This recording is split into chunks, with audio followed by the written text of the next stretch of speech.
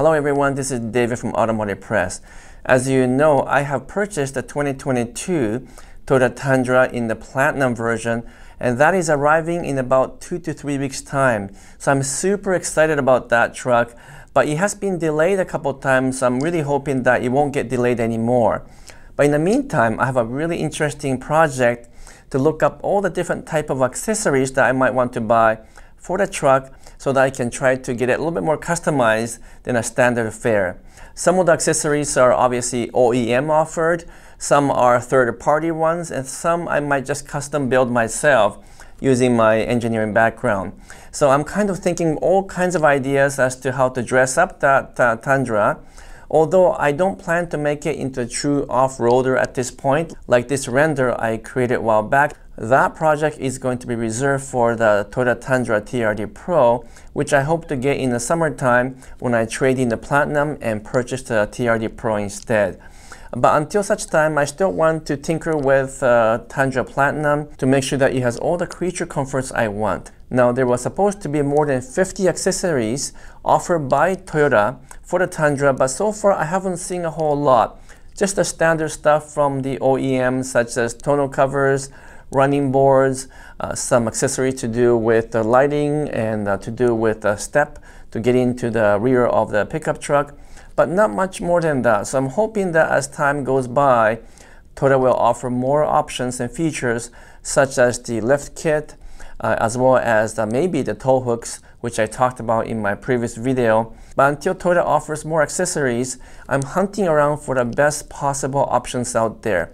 So please comment below if you have a suggestion as to which website or which company I should be looking into to get some additional accessories for the Tundra. For example, for the running board, I'm thinking of not going with the OEM and going with aftermarket third-party ones because there are simply more choices. But for the tonneau cover, I am getting the OEM one directly from Toyota because I have tried many different types of tonneau covers from other companies such as Backflip, and they tend to leak a little bit more because they're often lighter and not as heavy duty in terms of construction as the Toyota version, although of course even the Toyota version is likely built by another company that was hired by Toyota. The good thing about Toyota's tonneau cover is that it's super heavy and super thick, so when you place them onto the pickup bed, it seats really well, and therefore the seal around the tonneau cover on top of the pickup bed is secure, and you don't get too much water leaking during the heavy rains, which we often get here in the west coast of Canada. So those are some of the considerations I have so far, but let me take you through some of the other third-party suppliers and websites so I can show you what I'm thinking of. And perhaps you can give me some feedback as to the type of accessories you think I should get for the Platinum, and also whether or not you have some other suggestions that I can look into. So without further ado, let's take a look at some of the third-party options and accessories that are offered for the new Tundra. So here we are. We're going to quickly browse through some of the third-party suppliers. Now, not surprisingly, there aren't too many companies yet, I guess because they're all still testing the components and measuring and calibrating things. So there's not too many options yet. Not even running boards from the aftermarket companies. I believe they are still working on those designs. But here's one that I'm familiar with, which is Rough Country. And if you go and click on 2022 Toyota Tundra, there's not too many choices yet. They do offer a few bed cover and tonneau covers, as you can see. The one that I'm most likely interested in will be this 1.75-inch leveling kit.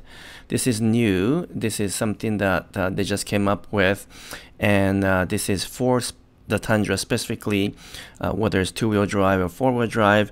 It will raise the front section of the truck by 1.75 inches, bringing it more in line with the rear height. So one of the challenge, of course, with most of the trucks you buy these days is that the front end is lower than the rear end, partly because of the aerodynamics reason, but also for other engineering reasons as well. But here you can bring it up and make it at the same level as the rear. It's a pretty straightforward kit, but it does take 2 to 3 hours to install this. So it's not for faint of the heart. You might want to get someone to do it for you. It's a fair amount of work. So that's one thing I'm considering, although, as I've mentioned before, I'm likely trading in my Platinum for the TRD Pro Tundra in about 6 to 7 month time, so I don't want to put too much money in. Now let's go and take a look at accessories from other vendors. Okay, so we are now at the Westin automotive parts supplier.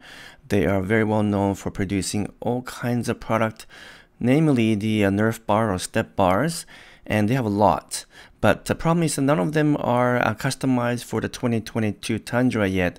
I understand it's coming very soon, but it's not yet on the website. I'm waiting for a response from Westin as to when that might come. And the reason why I really like this particular company is because they have a lot of different type of step bars and running boards. And in particular, I like this one here, which is called the Extreme Nerve Step Bars. It kind of combines two things at the same time. So it kind of combines the normal step bar with a slightly lower portion that is also wider and bigger to make it easier to step in and out of the truck. So this part is lower than the rest, and the rest is kind of like a chunky design. It has a really cool look. So there's a couple different photos here, and there's not too many companies that are producing this design, and so I'm hoping that this HDX Extreme Nerve step bars will become available very soon for the Tundra. It is available for the 21 Tundra, but not yet for 2022. So as soon as that's available, I'm going to be putting this one in. And they have other things like the grill guard, front bumper, rear bumper. All these are going to be for heavy duty off-roading. And because we don't have tow hooks in the new Tundra in the front, it's going to be really good to have aftermarket front bumpers for those of you who want to do some serious off-roading, because you can have winch and tow bars, tow hooks I should say, as well as a whole bunch of other things if you are able to replace the front bumper. I'm not going to do that because I'm going to be trading in this Tundra in 6 months, but it's really cool to be able to see all these different kind of options, and they have a good videos and other support mechanism here as well. So they are a Canadian company, which makes it easier for me, but of course they sell worldwide. So next we have tires and wheels. I deal with both tire rack and 1010 tires. I actually prefer 1010 tires because they have a really good customer service, at least here in the west coast of Canada. But anyhow, I'm in the tire rack website just because they seem to have more choice for the 2022 Tundra. Now, no one is showing the 2022 Tundra wheels yet. I guess they're still sorting out the offset and the correct spec. But as most of you guys already know, the 2022 Tundra has 6 lug nuts now for the wheels. So you have the same bolt pattern as the 4Runner and the Tacoma. So you can kind of figure it out from there. But nevertheless, I don't plan to change my wheels yet, mainly because I don't plan to carry the wheels over to the TRD Pro version of the Tundra, so there's no point in buying a new wheels now. But I might want to still change the tires in the meantime, because the Platinum model that I'm getting is probably a street or highway type tires, likely a Michelin or some other brands. We don't know exactly yet what tires are going to be on the Platinum that I'm getting.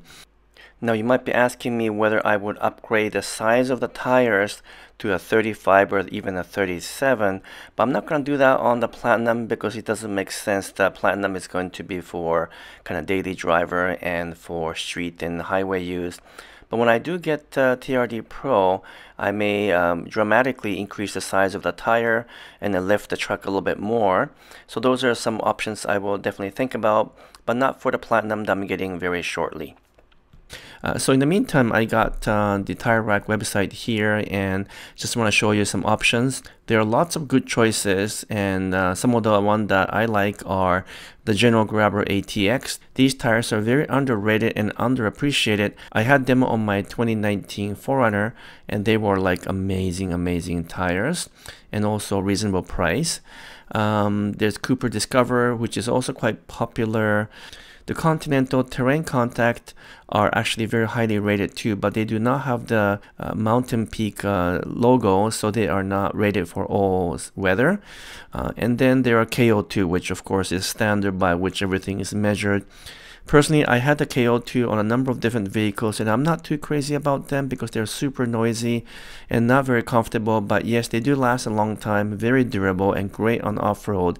But if you spend most of your driving on a highway or in city roads, I just cannot recommend KO2. They're just too much of an off-road tires for normal day-to-day drive. I wouldn't buy the Sumitomo tires, and I don't recommend the Firestone, although the destination tires are very quiet. Bridgestone Durailleur, it comes standard in many different type of models out there, but it's not an outstanding tires by any means. I would skip the Kumo tires and Hankook tires, although a lot of people do like the Dyna Pro. It just isn't for me.